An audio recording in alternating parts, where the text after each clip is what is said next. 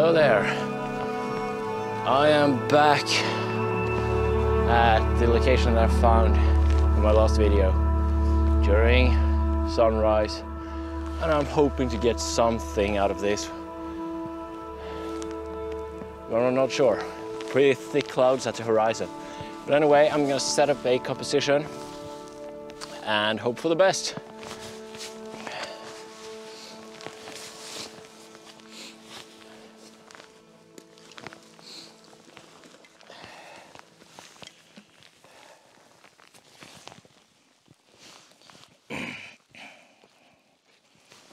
So the first thing that I'm considering is whether or not I want to include this closest foreground here, or if I should go even further forward here and ignore it and just focus in on this part and have that as a foreground. It's not as powerful in a sense, but it's more wholesome of the scene in a sense. So either using this or stepping back and trying to use this foreground, perhaps just using a little bit of it to break it out. I'm actually thinking that ignoring the closest foreground here where I'm standing and the first drop there, and just using this, because I think it becomes more wholesome of the scene that I'm actually looking for. Yeah, and you can see the sky here. It looks interesting, but we have a lot of clouds laying on the horizon there. I can see just a tad bit of color in the sky behind there. And looking at the weather radar from when I looked at it yesterday evening, I could see that it's open beyond those clouds, but hopefully that opening is not too far away, and I'm gonna be able to get some color out of this and reflected in the lake there, which is what I'm looking for really. So let's set up something along here.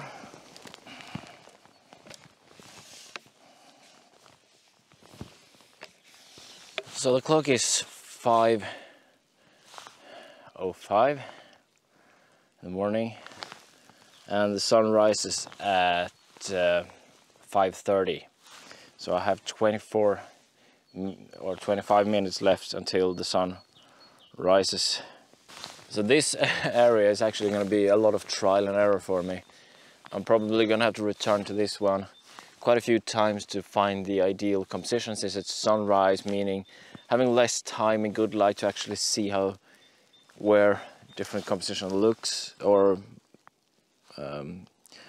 where different compositions are the best. So I'm having this little thing going out here in the foreground, and that is what is going to be the peak interest for the foreground element. And the other thing that I want to try to balance is having this side and that side included. I'm not going to be able to do that, as you can see right here. It's barely able to. If I get there, I'm cutting out a little bit on that side, and in a sense this foreground element here is leading you it's not leading you to the correct place. It would have been better to point more in towards the middle here, since the sun is rising over here on this side. There the peak interest is going to be, but according to the foreground the peak interest should be in the background there. But I think I'm gonna frame this up and just see how the sunrise progresses and see how the light interacts with everything. It could still be, if the light is blocked a little bit there, it could still be more powerful where the foreground element is actually pointing, which would integrate into a better image as a whole. So I'm just gonna have to see how the sun and the light progresses during the morning, and see if it works with the composition that I've framed up. And basically I'm in the hands of the light in a sense. It's actually pretty chilly now after the hike.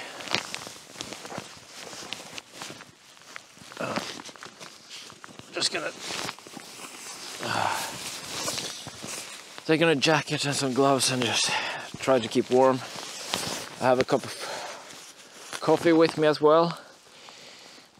Try to enjoy the sunrise as much as possible. Yeah, that is gonna help with the isolation. Oh, this jacket is just wonderful. And then I said I had coffee. There we go.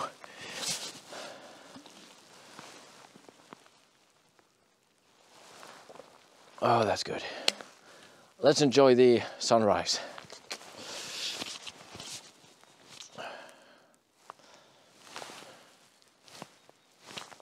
I'm not sure about the light at all. It should start to show now if I'm gonna get any. The ambient light levels are rising quite high, but still no real definition of any colors happening in the clouds.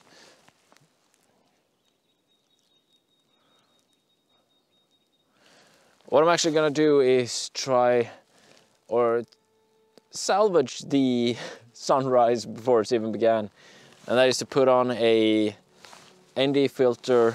I can see the clouds are moving this direction, and basically streak them out and get interest in that way in the sky, and hopefully that is happening in the lake as well, so having similar lines across the lake and the sky. And yeah, as I said, in that way we're getting interest in both without having the color there. It's still the blue early morning cast, the blue color cast from early morning, and that looks really nice on long exposures. So I'm putting on a 6-stop, going with 120 seconds, and go.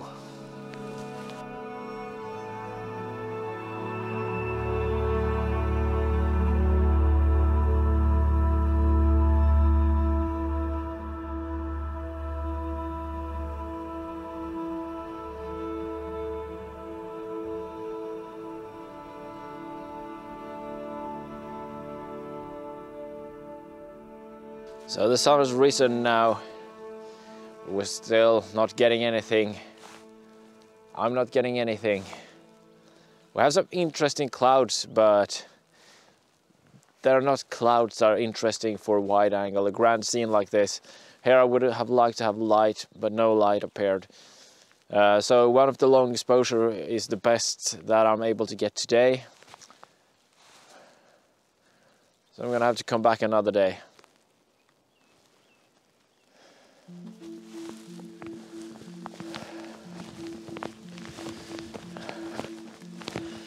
So, nothing of any really interesting happened in the clouds. But I did think I found another composition using just the foreground. I didn't film it, but I want to show you the image anyway.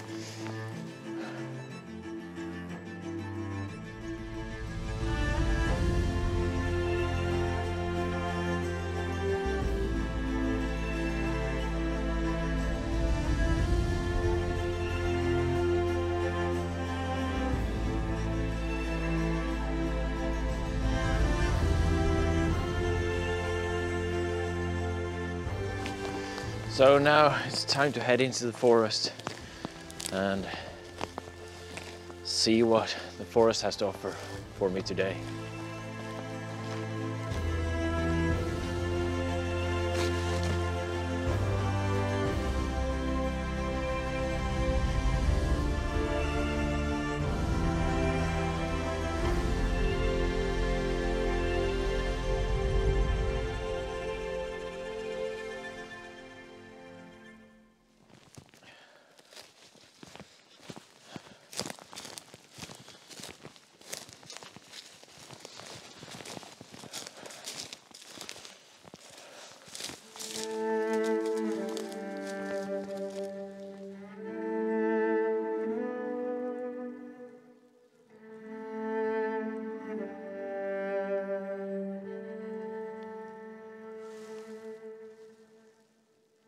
Seems like a fire has raged through this area at some time.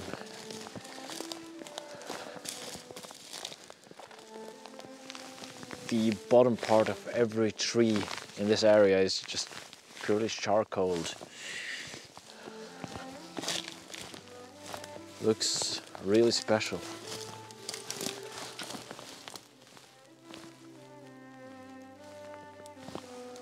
A couple of the trees have actually died, it seems. So I wonder what have happened. My guess is probably that someone has been here, had a fire, and it's gone wild. Or it could be lightning as well, of course. But it hasn't spread. That is pretty interesting. Actually, a theory is kind of forming in my head as I'm looking on it right now.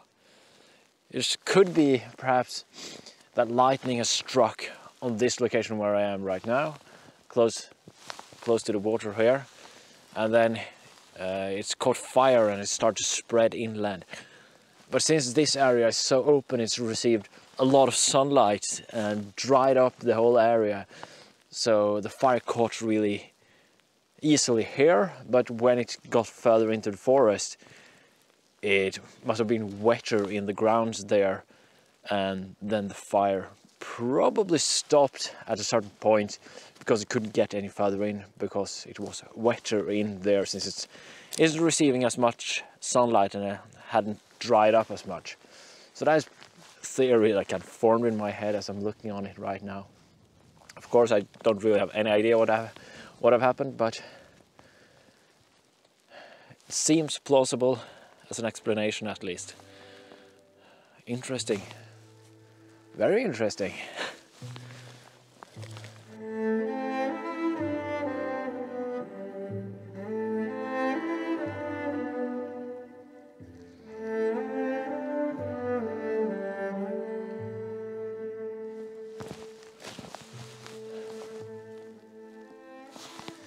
You can see just up there,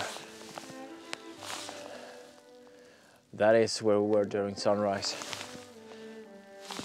on that cliff wall. It's a pretty steep drop actually, down to the lake, just down here, and then the charcoal trees. It's a very interesting area, and really glad I found that last time I was out. I'm sure I'm gonna have a lot of interesting visits here.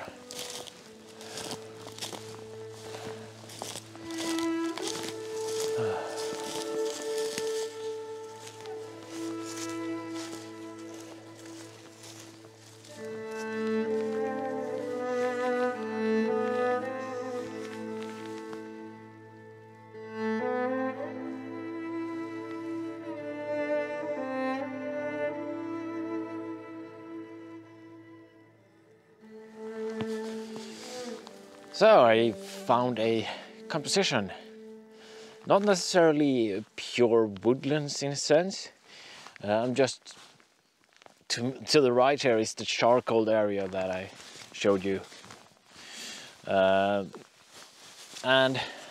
it's open on that side, so I'm having this nice directional light coming in and showing upon these trees. So let me show you the composition. As you can see, we have these trees all lined up, and we have the nice white moss in the background, and I thought everything looked so open and it was nicely separated among the trees, and we had this nice interesting background with the white moss amongst the rocks there, and I really liked how it looked. And I brought out the camera and started to play around with the composition a little bit, and of course, one of the main things was to work with the trees and make sure that they were nicely separated, which was actually quite easy in this case. I wanted to show that small little tree there. Let me stop down a little bit so it's easier for you to see. That small little tree there, I wanted to include that, I thought it was added a bit of interest to the right side, but the main interest is of course more towards the middle and the left side up here. So I want to work a little bit in post with keeping the direction that way, perhaps making this a little bit less important. One of the thoughts that I had at first was to have the composition a bit more zoomed in like this, but I thought that I lost a little bit too much of the open nature and the area as a whole that I have here. So framing it up more like this gave me more of a complete it gave me more of the complete nature of the scene, and I wanted to convey that since I thought it was looking really interesting and really good. One of the things I really want to had to work with, I think, in post is the sky. It's really not that interesting. If I just stop down for you like this, you can see it's just completely blue up there. So I'm not sure. I could thicken the canopy that I have right here. I could try to thicken that, but I'm not sure if that is going to work in my favor or not, or if I'm just gonna crop the whole thing down and remove it. Could also be interesting, but then I'm afraid if I perhaps will lose too much of the interest down there. So this is an image that has nice potential, but I really gotta have to work it in post and see how I really want the composition to turn out. I'm pretty sure that I want to include the bottom part here at least, since it adds a lot of interest in the bottom there. If I just zoom out a little bit more, there you can see the camera. You can see zooming out more would not have added anything. I don't have anything else here in the foreground that is interesting. So starting around here where I do have the interest of the bottom of this tree and the small little blueberry bushes, I think there are, yeah, down at the bottom there, and just having the progression of the trees moving up the hill. It gives a nice logical progression through the composition. But yeah, as I said, I'm gonna have to work it a lot in post, I think, to bring it into the way that I want it. And the same as you can see on this side, we have this thicker part of the forest, and it acts a little bit as a framing element, and the same is true on that side. So it's framing a lot more and giving a passage through the composition. I think I'm talking a bit too much about the composition, but I find these types of compositions a lot more interesting rather than framing up these grand scenes, since with this type of composition I'm more working the composition rather than just, oh, look at all these interesting things.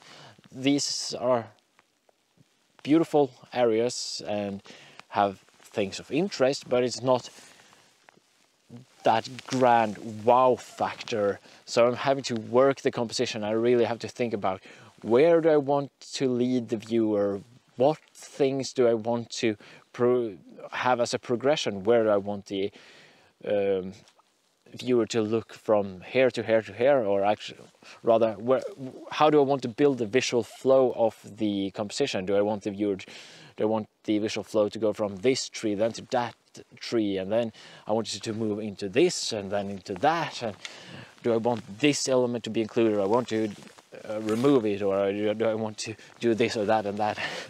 It becomes much more of a work in progress and much more of something, when I actually get something that I'm really happy with, I'm more proud of it in a sense, because it's much more difficult to get that perfect composition within the woods like this, rather than at an open grand scene where it's just, oh, look at the dramatic foreground and then this dramatic sky, and then everything is dramatic and it's really easy to look upon. That's not the case with woodlands, or scenes like these at least. Of course there are other places where you have more dramatic woodlands as well, big gnarly trees that are just standing out from the background and everything. But here it's the way that I like to frame up scenes like this is to integrate everything into a whole, but still having interest. And yeah, I'm not sure. I think I'm just kind of babbling on at this point, and hopefully you get something out of it, because working a composition is really the biggest joy of photography for me today, and the biggest reason for me to continue photography is the continued progression of compositional skill and exploring new locations. And a lot of the locations are within the woods, so it's natural for me to focus upon that more nowadays than it was earlier, where I'm kind of trying to find grand things. The grand things are a bit too obvious, let's say. I still like to photograph them, but often they're too dependent upon light and too dependent upon the conditions that you have and the time of day and everything. Working within the woods like this gives me a lot more reward for my skill, I would say. So yeah, hopefully this image turned out well, and I hope you really liked me talking about this image for a while.